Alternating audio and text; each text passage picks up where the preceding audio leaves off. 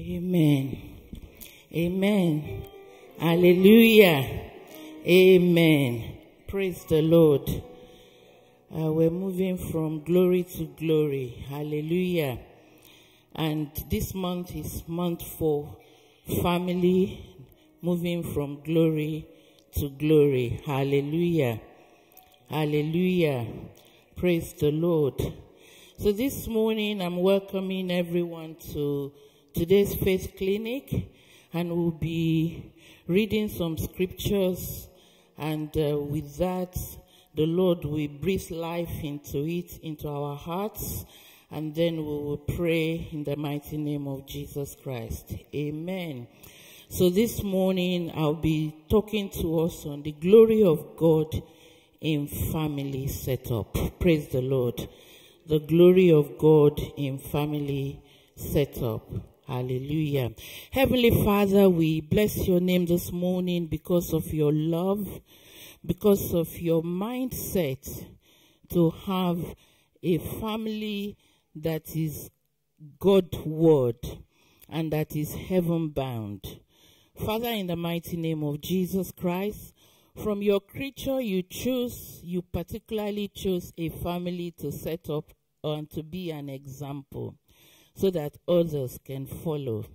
And through that, you brought the covenanted blood of Jesus Christ to continuously speaks for every family that has you in them.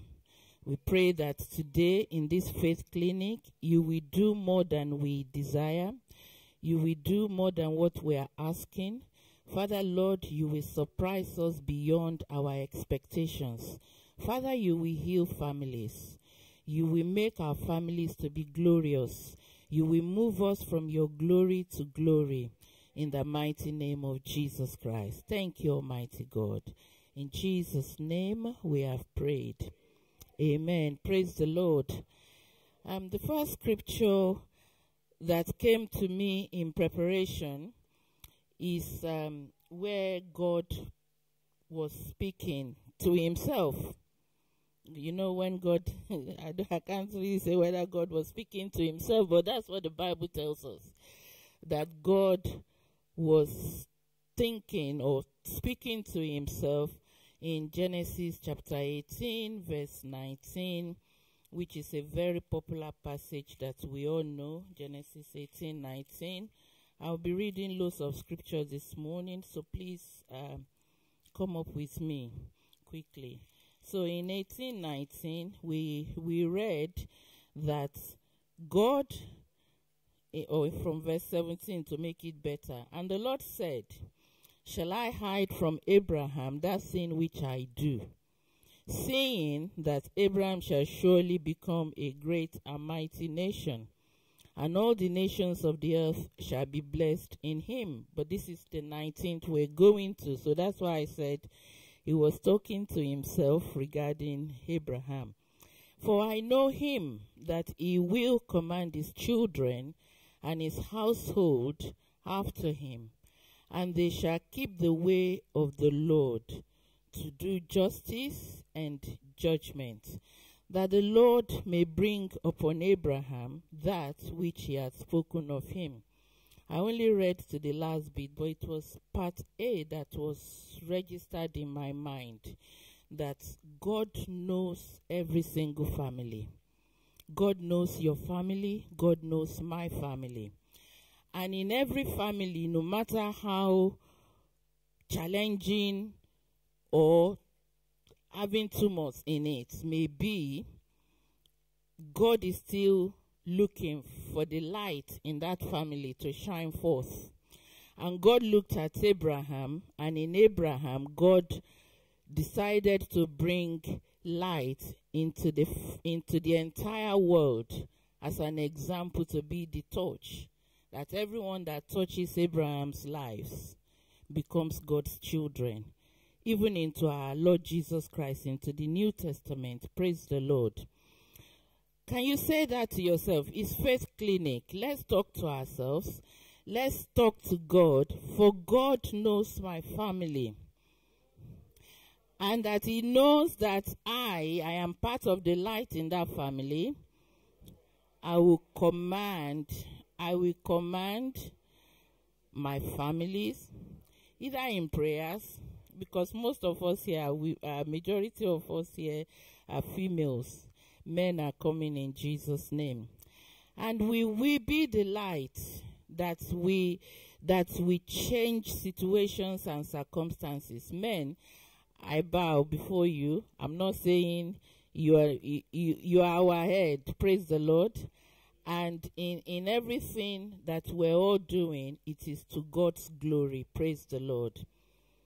And so, before any family set up, there must be a couple. Before a child is born, a man and a woman must meet. Although there must be a couple. And then, in that couple, children will come, and so on and so forth. And then in it, we have marriages, we have children's children, then we become grannies, we become grandmother, grandfathers, some of us becomes aunties and uncles through some other people's having children. Praise the Lord. So that is God's mindset, to have his family. But God is not just saying, when you look at Genesis, I'm not going there because that is going to be hammered on throughout the month, that he blessed them. He pronounced blessing of fruitfulness on them.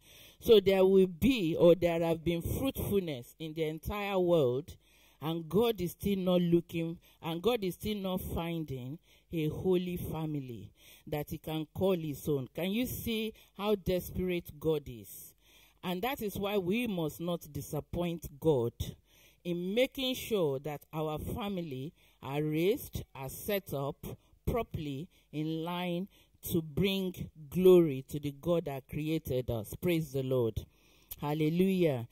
And another thing that we need to look into, when a couple is starting up, there could be all sorts of things. Another scripture God brought my way was in Matthew chapter 1 from verses 18 to 25. That is a long passage, but it's to do with Joseph and Mary. You know, Mary was betrothed to him. Let's learn a lesson here. And the Lord wanted bringing light to the entire world for our salvation. Here, there is Mary now expecting an holy child without Joseph knowing about it. And we learned that God intervened. God intervened. It could have been a serious scandal. It could have been the talk of the time. It could have been the top page on any newspaper in our world now. But do you see how God intervened? And it's because Joseph and Mary themselves, they have God in their lives. They have the presence of God. They love God to the utmost. They make the love of God to be supreme in their lives. And that is why God knew that sending an angel is sufficient to settle the matter with Joseph.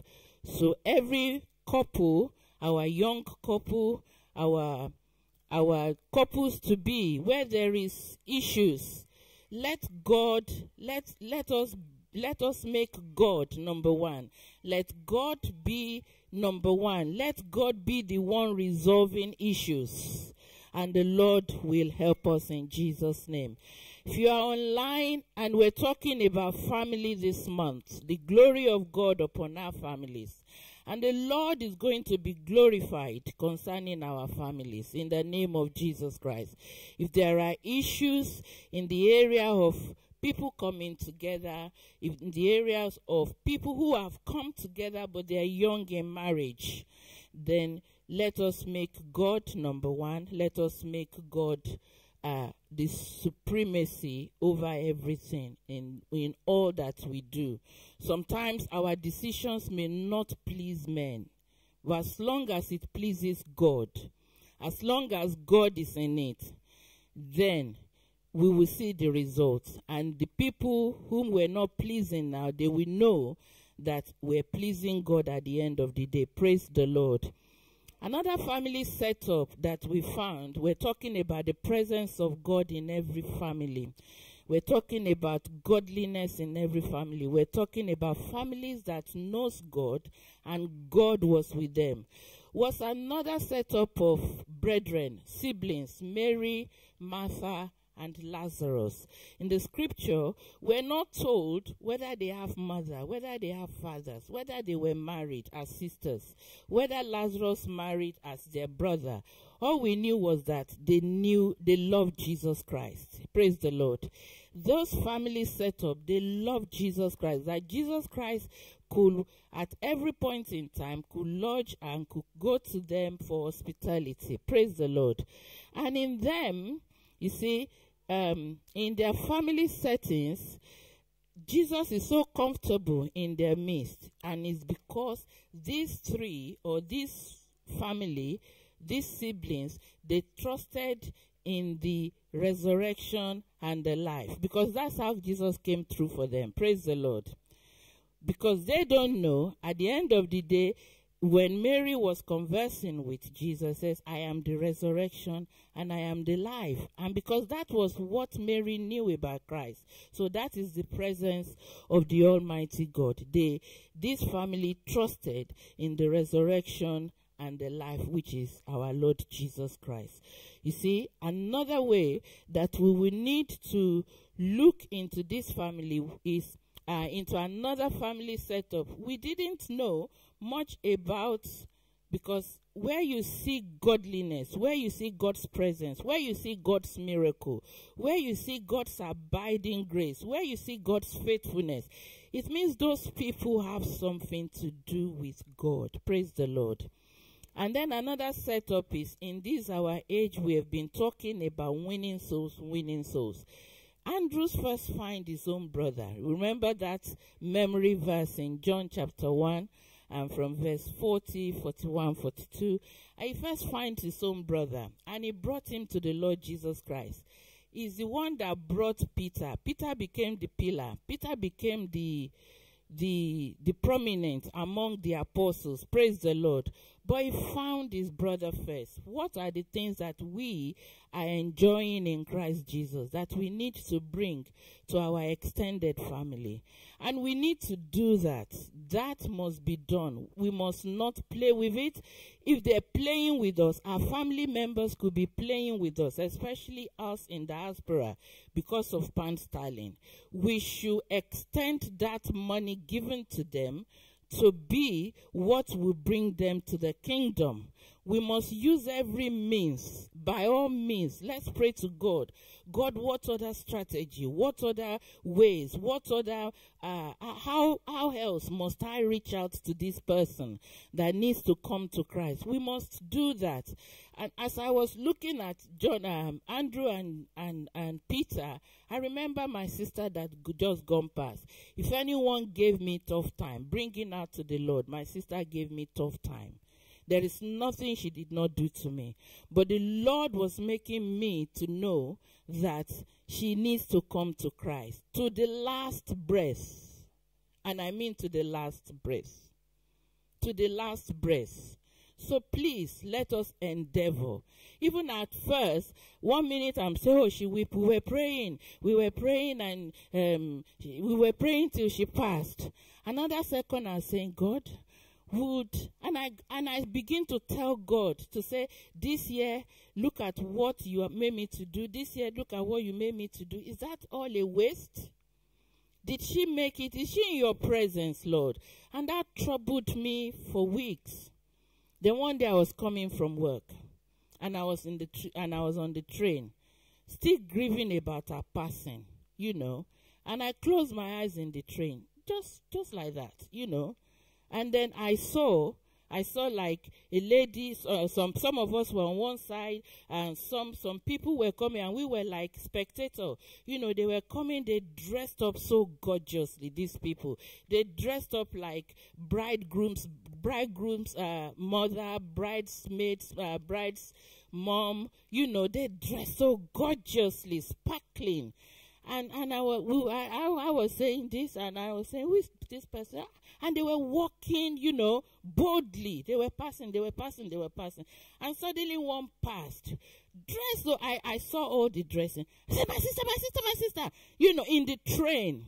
I was on from the train to London Bridge to East Croydon. And just like that, and another was passing, and they were just vroom, vroom, like twinkling of vroom, vroom. And I said, God, what is this? So please, I purposely emphasize on that. Let's do all that it takes, because we can be easily discouraged. That is on that. Praise the Lord. Hallelujah. Regarding Zechariah and Elizabeth, these people, they were couples, and at the end of the day, they were united. There was unity. Can you see the unity with Joseph and Mary? This is an old couple. They were united even when he became dumb. The family were saying, okay, what should we call thee? And the wife said, and they both agreed. Praise the Lord. So even in old age, even in golden years, we can see God at works in our lives. Again, I want us to please do something right now. Let's begin to pray. Let's begin to pray where at the onset of a family setup, let's take cue from from Joseph and Mary. Let the Lord resolve the issues for us. Give your situations to God. Let God lead and direct you. Let God say, this is the way you must go. Even if you do not know how to ask, let's say, God, which way must I go in this entangling issues, difficulties? Jesus Christ is the way, is the truth, and he is the life. He will show us the way.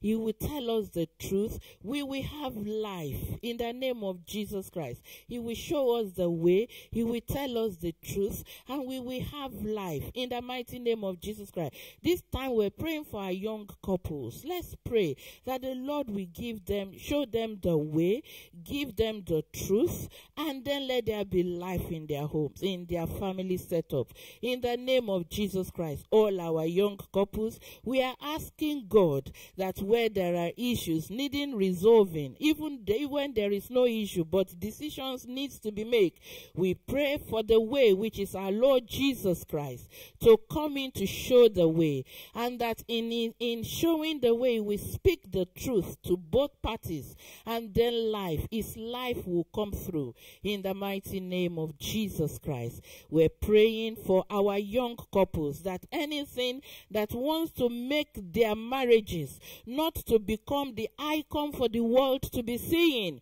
in the mighty name of Jesus Christ, we bring the covenanted blood of Jesus against such powers to be speaking for them, to be speaking for the lives in this family, in the mighty name of Jesus Christ. We're praying for our young couples, that they will enjoy themselves. Their marriages will be sweet. Their homes will be sweet. In the mighty name of our Lord Jesus Christ, we are praying for our young couples this morning, that your relationship will be the one that will be the talk of the town, so that people will be saying, how are you doing it? How are you making it? Then the glory of our Lord Jesus Christ will be proclaimed to the world, that Jesus Christ is in the center of this home, is in the center of this family, in the mighty name of our Lord and Savior Jesus Christ. We want to pray,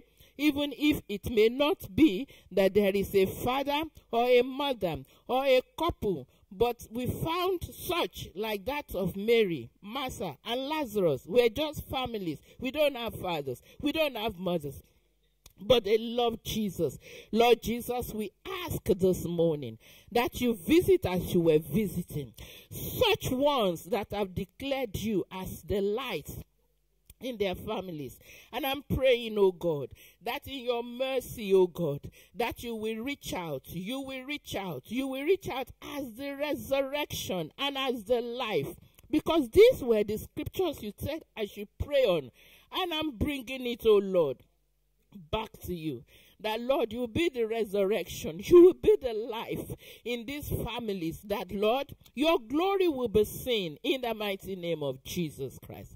Father, Lord, for the rest of us, we're praying That, Lord, as we have declared to you, that as you know Abraham, and you've called us, we are children of God through Abraham, and we're praying that in the mighty name of our Lord Jesus Christ, that, Lord, you will help us to do everything that it takes, everything that it needs, everything that we must do, Lord, so that our homes and our family setup will be real and will bring glory to your name.